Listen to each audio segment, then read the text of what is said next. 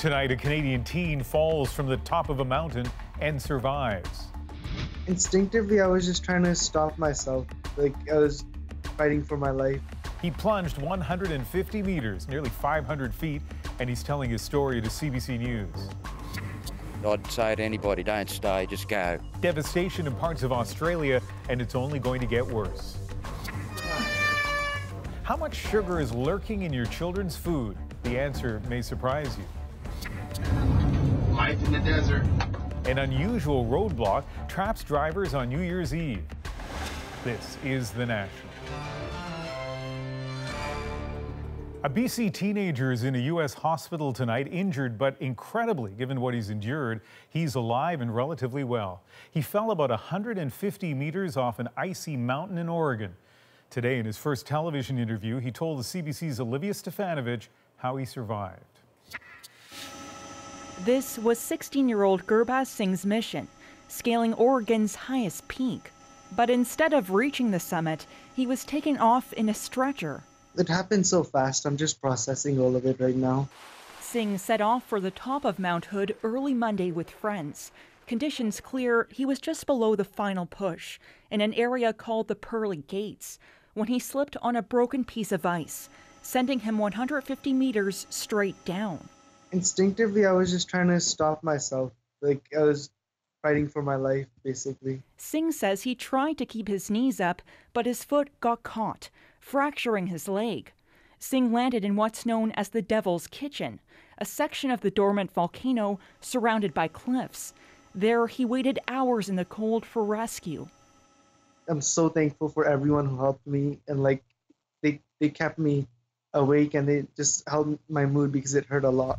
Even though the route Singh was taken wasn't extremely technical, the mountain has seen more than 130 deaths. It's not uncommon for people to fall and be killed up there. Climber Chris Bremer knows the risks well. He's ascended Mount Hood 10 times, even with his teenage son. You just need to do enough that you're comfortable in snow and ice, that you understand the risks, and hopefully you understand whether you're in over your head or what you're doing is something that's within your skill set. Singh says he knew what he was getting into. This would have been his 98th summit. He documents his journeys on social media, where he's known as Teen Mountaineer.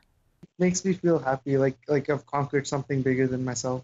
Singh plans to ease back into the sport. He says it will take 6 weeks until he can fully put weight back on his left leg. And then there will be more mountains to climb. Olivia Stefanovich, CBC News, Toronto.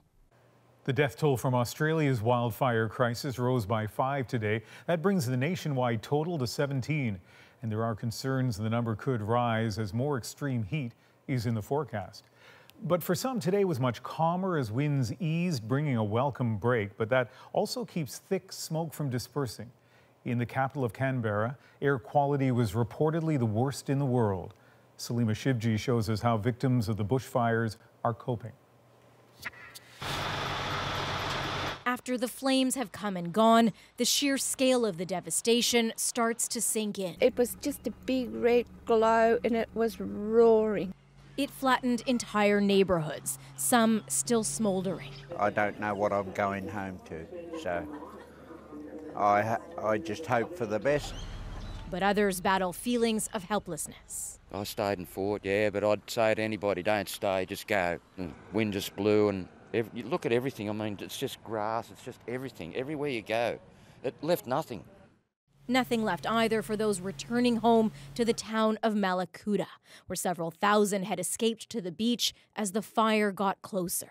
Like you walk around a bit of your house and you just go, oh, that was the bedroom, and just my baby memories from my kids and just everything, just gone. Here, at least, a chance to mourn those losses. But in the neighboring state of New South Wales, more than 100 wildfires are still burning, half of them out of control. Canada sent in help weeks ago, fire experts to coordinate forces on the ground, after Australia did the same for BC over 2 years of crippling wildfires. People have that sense that, they came and helped us in a time of need, so we're more than willing to come and help in their time of need. That help still sorely needed. Officials have called in more military to reach areas cut off by fire. When people have lost everything, it's very difficult to console them, but what we can do is just make sure that they know they're supported. A thick haze lingers, and even though temperatures have cooled, it's only a temporary respite. There is every potential that the conditions on Saturday will be as bad or worse. The winds are expected to be very strong, back to 40+ degrees temperatures. We've got a lot of fire in the landscape that we will not contain. As the weekend looms, officials have this extreme warning for Australia's south coast. Get out. It's not safe. Salima Shivji, CBC News, Vancouver. One dramatic image has gone viral because it seems to sum up Australia's plight. You can see the steely concentration in this boy's eyes as he steers the family boat away from the Malakuta shore to take shelter on a sand barrier.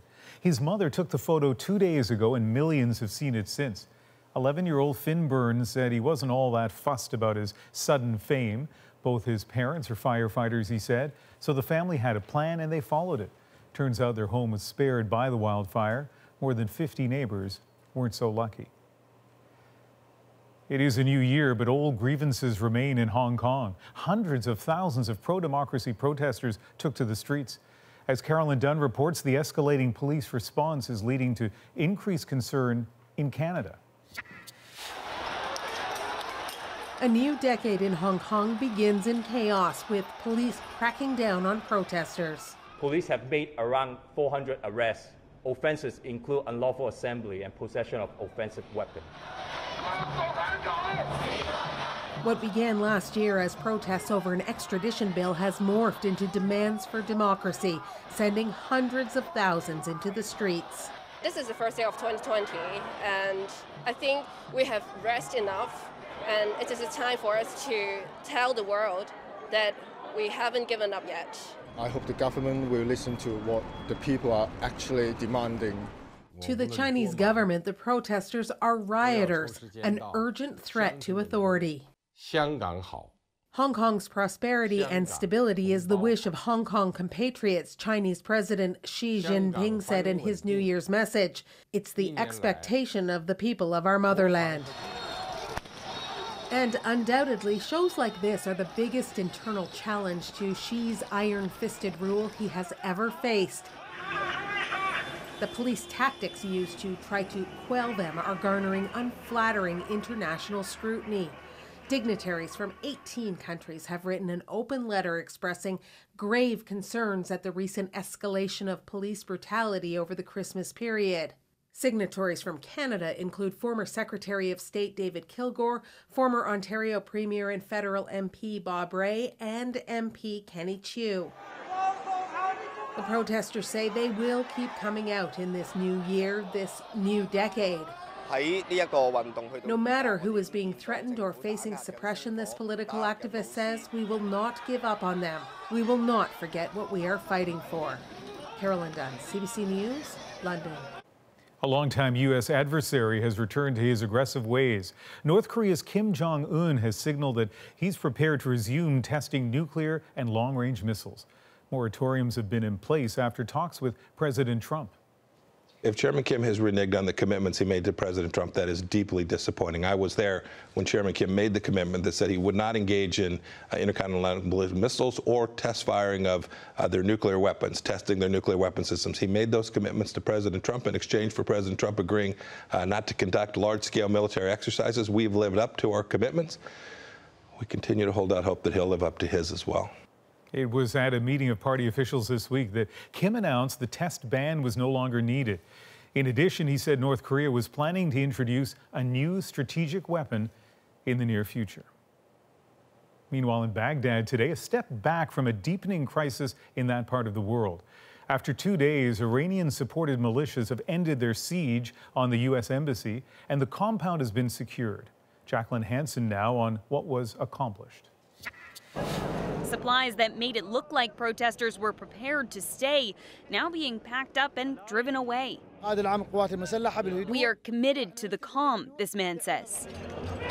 a dramatic shift from just hours earlier when fires burned outside the U.S. Embassy and crowds of Iraqi supporters of an Iran-backed militia remained, still angry over the U.S. airstrikes that killed 25 fighters. They decided to withdraw, but they made their point, which is they can bring large numbers of demonstrators, they can create a political crisis, they can put the United States in the hot seat. For more than a year, President Trump has put the pressure on Iran, squeezing its economy with severe sanctions. But last night, the president said he wants peace, not war. I don't think Iran would want that to happen. It would go very quickly. Today, Iran's leader says he doesn't foresee war either. But if anyone attempts to use force against his country, he says Iran will use all of its strength in return. This Middle East expert says the United States' latest attempt to target Iran has largely backfired. What happened in Iraq is really a major misstep by the United States, potentially alienating other Iraqis who have been trying to push Iran's influence out of their country for months. The United States saw this as a really positive step of Iraqis standing up to Iran. But by an ill-advised and ill-conceived attack, it has angered Iraqi nationalism and it has diverted attention from Iran onto itself. Now that Iran has shown it can put pressure on Washington, some experts say President Trump will need a new approach, one that replaces the tough tactics with diplomacy. Jacqueline Hansen, CBC News, Washington. Other stories we're watching tonight here in Canada. 3 people were killed in a single car crash on Highway 17, that's southwest of Sudbury. The car slamming into a rock face. 2 other people in the car were hurt, but not the driver. The highway was closed for several hours. And fires forced residents out of a homeless shelter in Gatineau, Quebec. It broke out late last night behind the building and entered through a kitchen fan. A soup kitchen has taken in some of the evacuees. Arrangements are being made to house the rest. It will be weeks before the shelter is ready to take them back. No one was hurt. Think of homeless youth and you might picture teens sleeping on city streets or in shelters. But a pilot project north of Toronto is working to prevent just that. As Nicole Ireland explains, it connects young people in need with families willing to help. So Lloyd, you want to be a surveyor? Until a few months ago, Lloyd thought his plans to go to college and start his career were on track. Then the grade 12 student's life was thrown into uncertainty. We had some family issues at home, and I was given a 6-week notice to depart from my home. Might want to take off your stuff for a second. CBC News is withholding Lloyd's last name because homelessness carries a stigma. The Canadian-born 18-year-old grew up in Jamaica, but returned here to live with his cousin until he graduated high school. When that arrangement fell apart, Lloyd's guidance counselor told him about Night Stop. So this is your room here. This is where a program that places young people at risk of becoming homeless in spare rooms offered by volunteer families like Kirk and Amy Schuler. I get to stay in an extra room that they have, and it's lovely. They will always text you first thing on Monday. The couple and their 2 kids have been Night Stop hosts for several young people. Lloyd impressed them immediately. Very friendly, shook hands, super polite, would eat anything, not a picky eater. So it was so easy to just have him here. And we do have. Still, for most families, the idea of welcoming a stranger into their home takes some getting used to. Lots of questions. Is this going to be dangerous? Is this appropriate for our small family, our young family? We do Skype calls on a regular All basis. common concerns, Night Stop organizers say. Concerns they address through rigorous screening of the young people they place in homes. We're not putting kids in families that have significant mental illness or significant addictions. You know, our families that we're placing with, they're not social workers and they're not expected to be. Since it started in York Region in 2017, Night Stop has placed 44 young people in host homes. Now there are plans to expand the program across Canada, a move applauded by experts, because when youth end up on the streets, the consequences are dire. Their health declines, mental health declines, they experience trauma, they're more likely to be victims of crime, and often addictions are an outcome because of all of those things. For Lloyd, knowing he has somewhere safe to spend the night has allowed him to focus on doing well in school. So well, he's already received conditional acceptance letters from 2 colleges. Nicole Ireland, CBC News, Pefferlaw, Ontario. We're back in 2 minutes with more news. What's behind your toddler's sweet tooth? The food you're buying may have more sugar than you think. And later. Call it Tumblegeddon, the surreal scene that left drivers trapped along a highway for hours.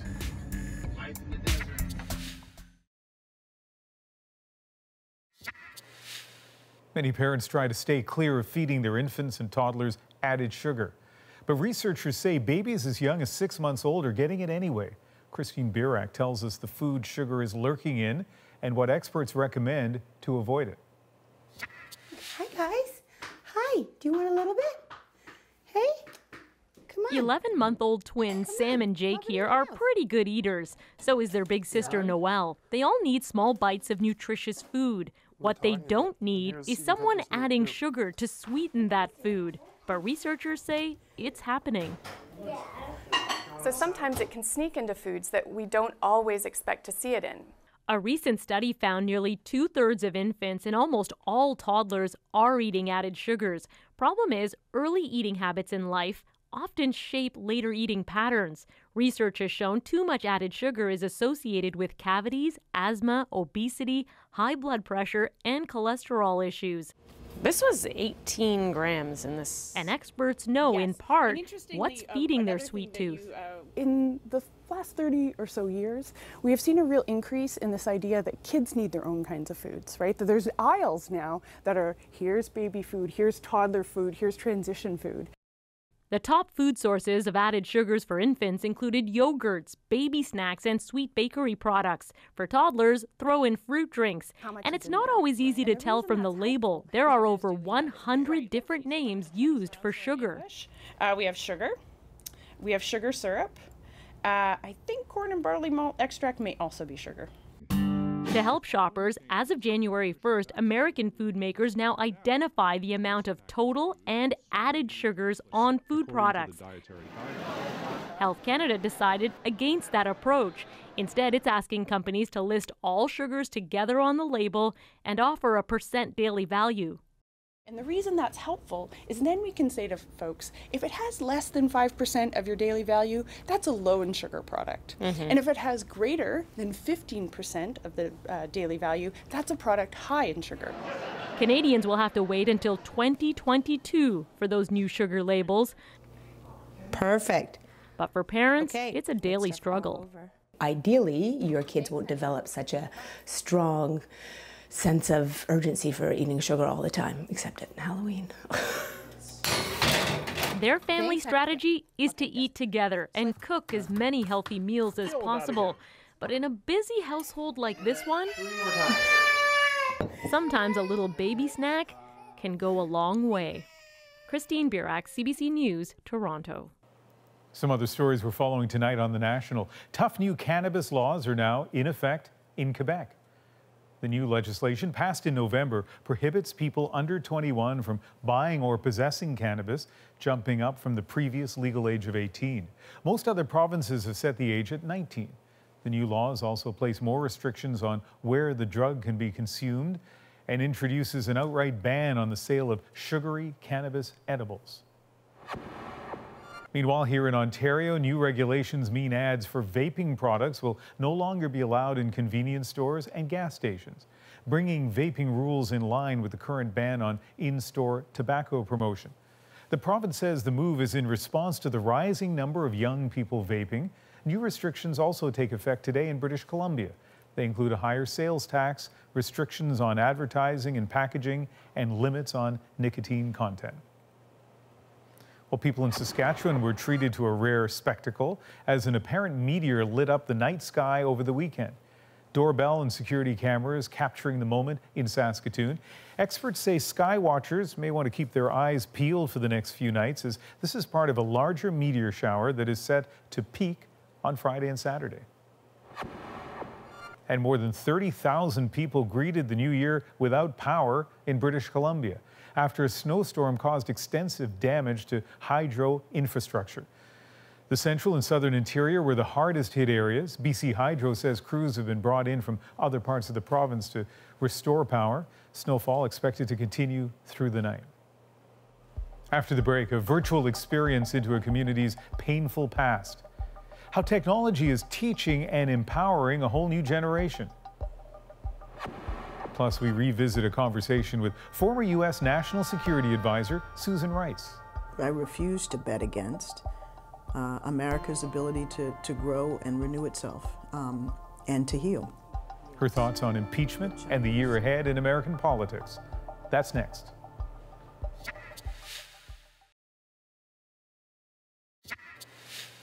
In Nova Scotia, high school students are using virtual reality to learn about a painful part of their province's past.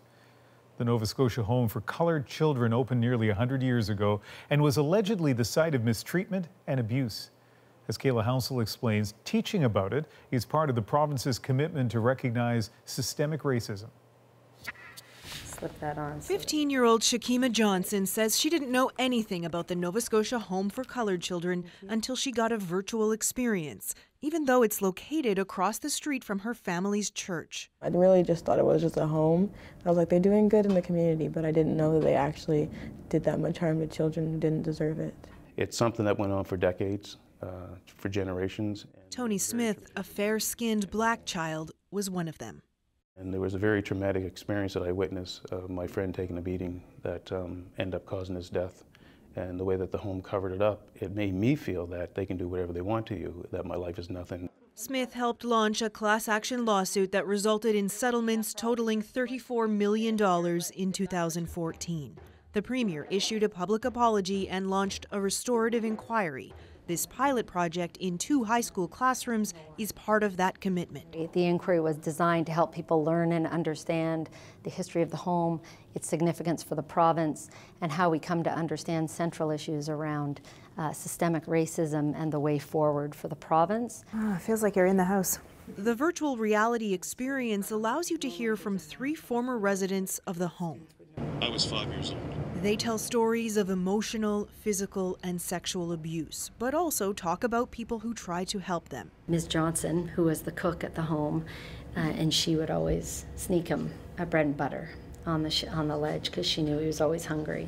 Well, doing the project made me feel really connected to my culture. The 2-week curriculum provides time for the students to share their feelings. You can read a book, but you're never actually going to understand it until you really see it and get to you're not really ever going to experience what they experience, but you kind of get to see what their life was like. It's very empowering, and it's something that I'll never get tired of. There are plans to implement the program in schools across the province. Kayla Hounsell, CBC News, Cole Harbour, Nova Scotia. We'll be right back with a look at stories developing around the world, including an apology from Pope Francis after this strange moment caught on camera. And a conversation with former U.S. National Security Advisor Susan Rice about the state of American politics and her advice for Canada.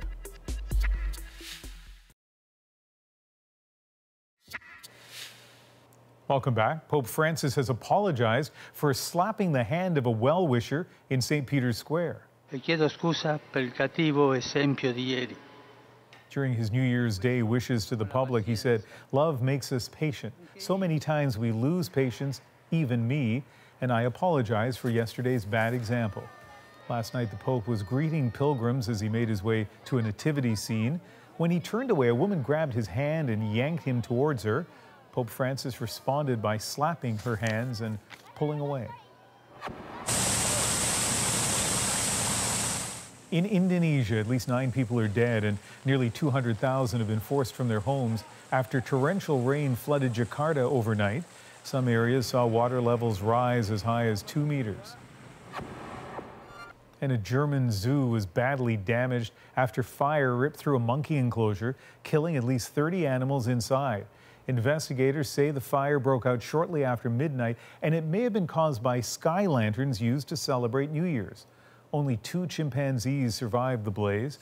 Community members have set up a memorial outside the zoo.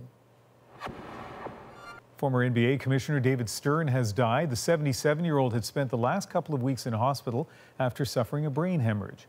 Stern led the NBA for 3 decades, and his tenure included building the league into a multi-billion-dollar corporation. He was also credited with helping to bring the Toronto Raptors and Vancouver Grizzlies into the NBA during the mid-1990s. The former commissioner was inducted into the Basketball Hall of Fame in 2014. 2019 in the United States was consumed with the impeachment drama, and this year is likely to start off the same way. Adding the campaign for president, and 2020 is shaping up to be a challenging and divisive year. Someone with a unique perspective on all of this, Susan Rice. The former national security advisor spent more time in that role than all of Trump's NSAs combined. Adrian sat down with her on the one-year mark before that pivotal election. Ambassador Susan Rice is a Washington heavyweight. She spent years working with President Barack Obama, becoming a vital voice in his administration. Protest began outside of our consulate in Benghazi. First as the U.S. ambassador to the United Nations, later as his national security advisor. Throughout it all, she's been tough and direct. Happens to have a lot to say about Washington now, in her own full-throated way. Because Lindsey Graham isn't just a piece of shit now. He's been a piece of shit. Lindsey Graham. I said it. She is back in the public eye. We sure as hell need to agree that a hostile foreign power has no business messing with our elections. Her new memoir is called Tough Love and chronicles her time on the front lines of American politics and what a battlefield that is. I met up with Ambassador Rice in Washington. Ambassador Rice, thank you very, very much. Really, really appreciate this. Congratulations on the Nationals, I think. Thank you. I gather this is very important to you. Well, of course. Washington native, we have to celebrate these things. It is precisely a year until the Americans go to the polls again. How do you feel now about where the country is at, 1 year out? Well, I think that Democrats are likely to win. I think that the American people have seen a lot of Donald Trump now, and much of the downside of his leadership, which is, rife with dishonesty, rife with self-interest, domestically and in terms of foreign policy. And, it's very hard to predict where the impeachment inquiry will end up. And whether or not that leads to removal, which I think is unlikely, I think it will deepen concerns among the American public. How do you feel about this whole process happening a year out? Look, I think I, like a lot of Democratic voters and Democratic members of Congress, came to the judgment belatedly an impeachment inquiry was necessary. When the Ukraine transcript came to light, and the absolute clarity that it seems to demonstrate about the president's interests in, extorting dirt on a political rival, false dirt on a political rival, for his own personal gain, and to hold up congressionally approved military assistance to a country that needs it desperately because of Russian aggression. It's so outrageous. It's such an abuse of power. There is a real divide in this country, and I think I was a bit taken aback because I know that it's very personal for people, the divisions, but I didn't know that you're experiencing the divisions within your own family. Your own son, Jake, is completely politically opposite from you. And not completely, but he's a staunch conservative. And as I write in the book, there are areas where we agree. There are more areas where we disagree, particularly on domestic policy. But he's my son, and I'm very proud of him. I love him to death, just as I love my daughter, who's a bit younger and quite a bit to the left. So we've got a bit of both in our household. And my husband, Ian, and I are somewhat in the middle, trying to keep the food from flying at the dinner table. Does it make you look at this country a little differently, though, with a bit more empathy for the divides? I actually feel quite fortunate that I have an insight into how a substantial portion of people in this country are thinking. And I try to understand it and to be respectful of those differences. And so one of the gifts that our son Jake has given us is a broader perspective and a sense of urgency about the importance of trying to find common ground. Do you think Americans are at this moment are able to reconcile those differences? I think we have to. I refuse to bet against America's ability to grow and renew itself and to heal. And so, yes, this is a difficult time. Is it the most difficult? No way. Can we do it? Yes, but the nature of the challenges are somewhat different given this new political and media environment. You know, if we don't confront these divisions with a sense of urgency and necessity, that they could be what undermines not only our global leadership, but our democracy. As you know, Canada's relationship with China right now is really raw and not very good, and stemming largely from that arrest of Meng Wanzhou, the CEO. Should Canada have been asked to arrest her by the Americans? I think yes. There was, I assume, significant evidence to suggest that she had committed a crime. What worries me, though, is then the way President Trump suggested, having asked for the arrest, that we might trade her at your expense, in the context of some trade negotiation, if it were beneficial in his estimation to get what we want in a trade deal. That's not right. Knowing the Chinese leadership the way you do and the way it works, how does Canada get out of this? I don't think Canada benefits from caving. And I realize that there are citizens who are in detention and that it's a very uncomfortable and unpleasant place to be. But in my experience, China will, if you give them an inch, they'll take a mile when it comes to things of this sort. What is the security risk to Canada if it does business with Huawei while the United States does not?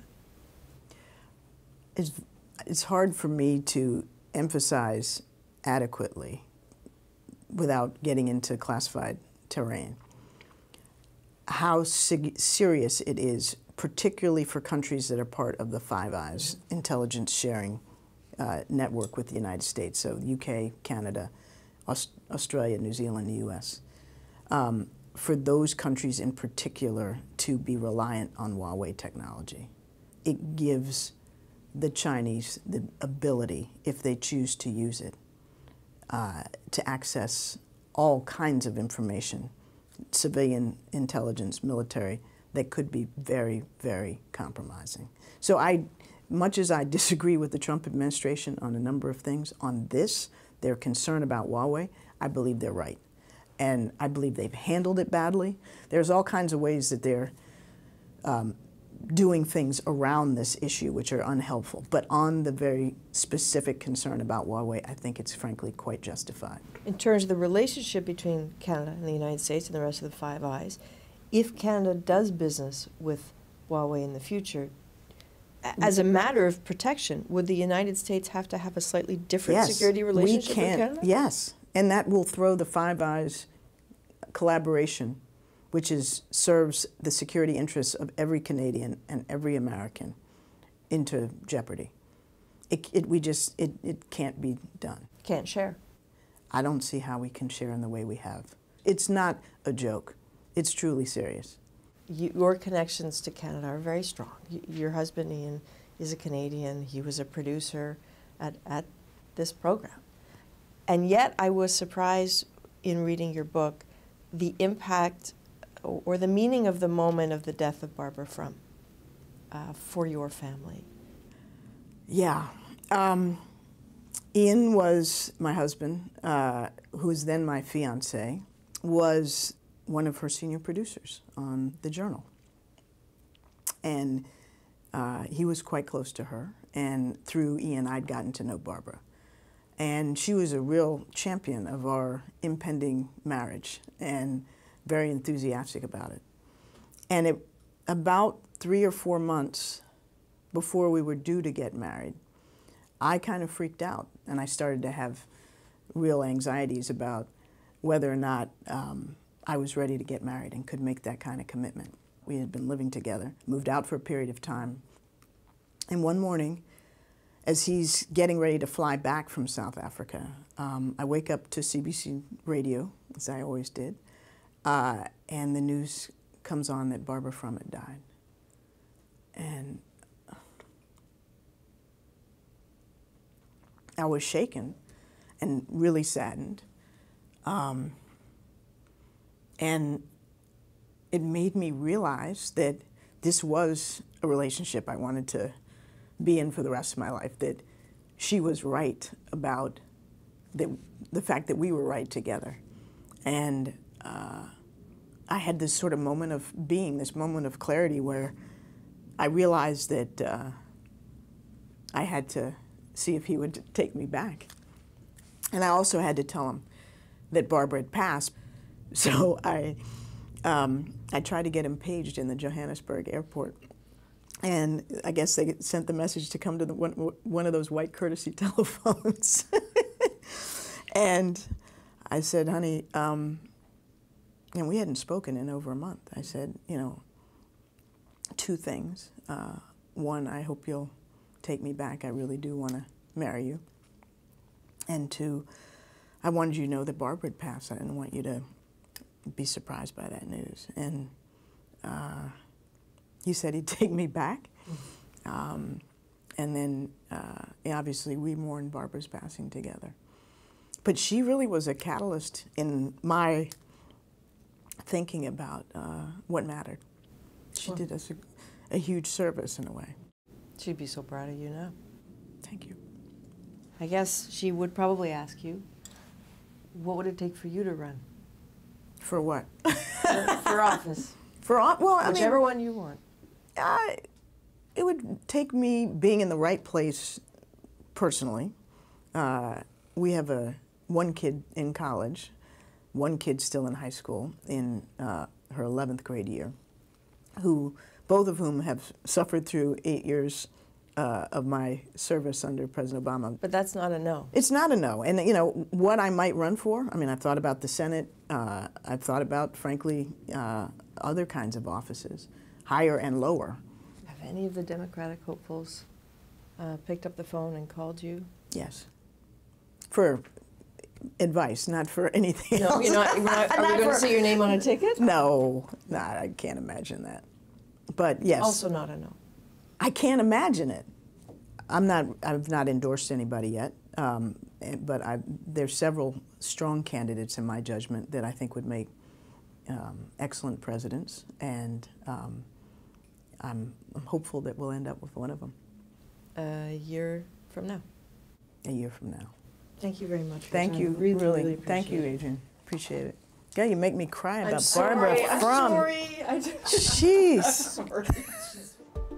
Still ahead on The National, tracking the every move of an unwelcome predator. All right, who did it? Who released their goldfish?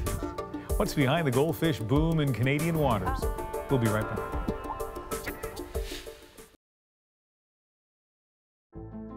I'm Marion Warnica, sitting in for Jamie Poisson. Tomorrow on CBC's daily news podcast, Front Burner, the controversy around Quebec's new values test as it goes into effect this week. Some say it encourages racism, others argue it protects Quebecers. Subscribe wherever you get your podcasts. They're pets and now pests. Goldfish have invaded parts of Lake Ontario. Castro C tagged along with researchers last summer as they embarked on a unique catch-and-release operation to try to gain the upper hand. We started tagging goldfish in 2017. Near Hamilton, Ontario, aquatic research biologist Christine Boston and her team are on a mission. Oh, get the guy. A mission to rid the waters of an unwanted and unwelcomed predator, goldfish. And not the tiny orange-colored variety in aquariums. What are they doing in the harbor? These are meant to be in a fish bowl. These fish are getting into the harbor either through active release, people are releasing their pets into the harbor, or they're getting into the harbor, I think, through people's private ponds or stormwater management ponds. So why are they so big? I don't remember goldfish being that big. I think they have the resources. They have an unlimited supply of food here in the harbor for them. That's good for the goldfish, which are not only surviving, but thriving. It's doing well, and our native fish aren't doing well. It competes for the habitat that our fish need to spawn and reproduce. They generate a lot of turbidity in the water, which decreases the water quality. Can you grab the forceps and pull that out for me? Christine and her team want to learn more about goldfish. Got it? So they're using something called acoustic telemetry that will help track and monitor their movement. So this tag is a transmitter. It should last 3 to 5 years. It's going to emit a sound, like a pulse, every 3 to 5 minutes. It has a depth sensor on it, so we can tell what depth the fish is at any time when this fish is swimming in the vicinity of one of our receivers. The team works swiftly, trying to minimize the stress on the fish. Goldfish are considered destructive and not much is known about them. There we go. The team is hopeful their work will shed some light on their behavior. Now scientists at the University of Nevada are finding them by the hundreds in Lake Tahoe, and they are monsters, guys. Okay, maybe they're Around the globe, goldfish are invading lakes and ponds. All right, who did it? Who released their goldfish? Anglers even capturing monster-sized fish. Huge goldfish. Some lakes even shutting down fishing because of goldfish infestations. So this is Coots Paradise. So this is the harbors just on the other side of the fishway over here, which you'll see. So Coots Paradise. Ecologist Kyle Mataya has also noticed a spike in the goldfish population. Pull them right up to so they can get out of the step as tight as we can get to the front. Kyle and his team work to keep the common carp out of this nature reserve. The carp is an invasive fish and destroys habitat and precious spawning grounds. So with the help of this multi-million-dollar fish barrier, the carp are diverted, and that's helped decrease their population by more than half.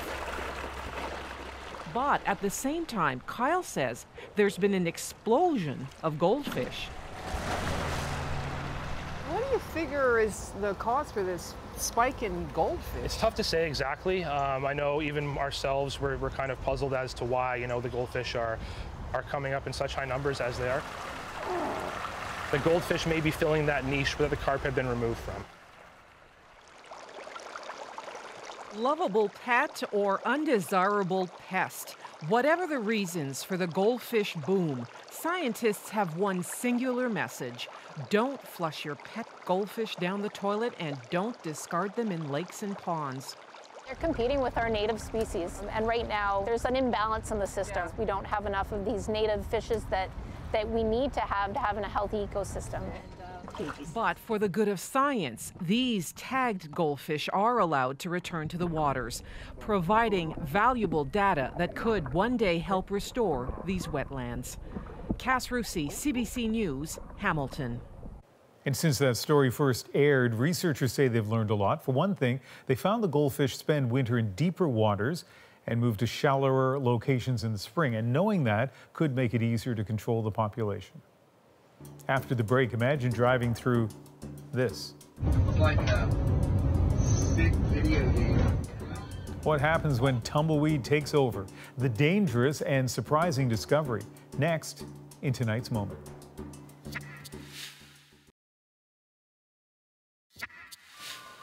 It wasn't the way anyone planned to spend New Year's Eve. High winds blew a thicket of tumbleweed onto a Washington state highway, trapping lots of people in their cars. It was dubbed Tumblegeddon. The tumbleweeds piling as high as 20 to 30 feet.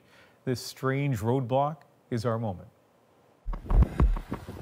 We have confirmed no one is in this car. So about 6:30 p.m. last night on New Year's Eve, we started receiving 911 calls of tumbleweeds in the roadway.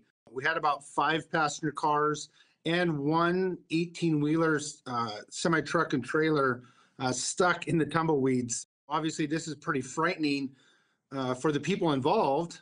It's not very funny to them. And, that's not the way that they envision their New Year's Eve ball dropping. We stayed there, called out our Department of Transportation. They deployed 2 snow plows. We were there for 10 hours. Luckily, no one was injured. This is very unusual. I've worked in this area for over 20 years. We experience blowing tumbleweeds every year, but I have never, ever seen cars, including an 18-wheeler, stuck in tumbleweeds. So if you have an extra few minutes tonight, you might want to go on YouTube and search tumbleweed, and there's all kinds of stuff there. Unusual, but not unheard of for tumbleweed to engulf, for example, a small town. It's happened at least a couple of times I saw. And in this case, the perfect thing for clearing tumbleweed, in case you need the advice, is the snowplow. But if cars are there and perhaps people, you got to go slowly. Just so you know. That is The National for January the 1st. Happy New Year and good night.